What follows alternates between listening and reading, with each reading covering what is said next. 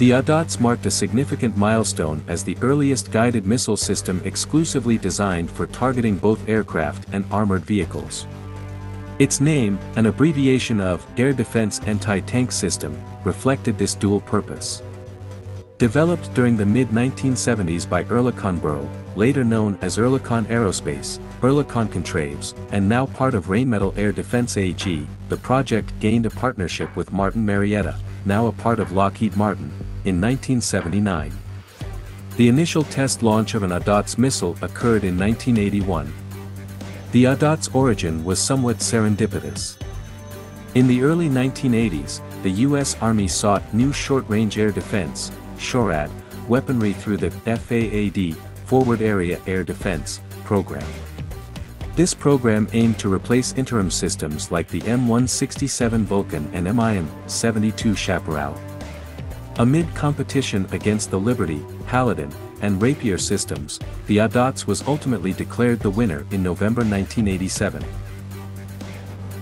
However, the ADATS faced a tumultuous development phase, grappling with numerous issues and escalating program costs. GAO reports in 1990 and 1991 spotlighted problems such as low operational readiness, maintenance challenges, failures in key components, delayed or canceled tests, and data manipulation by the U.S. Army.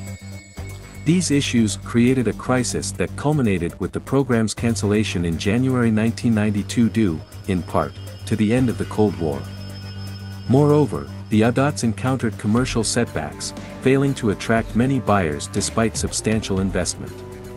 Oerlikon's investment of over 1 billion Swiss francs yielded fewer than 50 launchers sold to just 2 countries. The ADATS launcher, usually mounted on the M113A2 Gavin chassis, boasted 5083 aluminum armor for protection.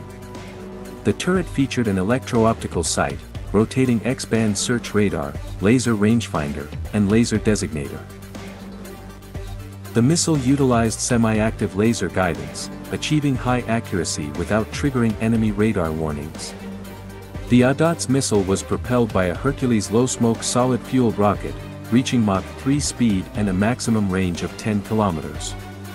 However, the system faced criticism for its compromise between shaped charge and fragmentation warhead capabilities. The ADATS faced challenges as a dual-purpose system. It struggled to effectively engage both aircraft and ground vehicles simultaneously, as their optimal deployment locations and terrains differ. Moreover, maintaining proficiency in both anti-air and anti-tank missions proved daunting for operators.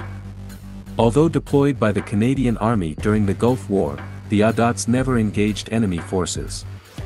It was not combat-tested and faced high costs, contributing to its retirement from service by the Canadian and Thai armed forces.